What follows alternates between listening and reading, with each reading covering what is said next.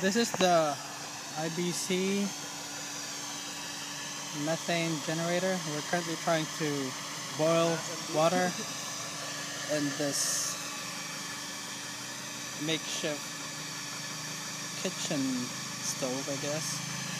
And don't worry about the dryer. The dryer's basically we're just trying to dry off the epoxy that we just added into it.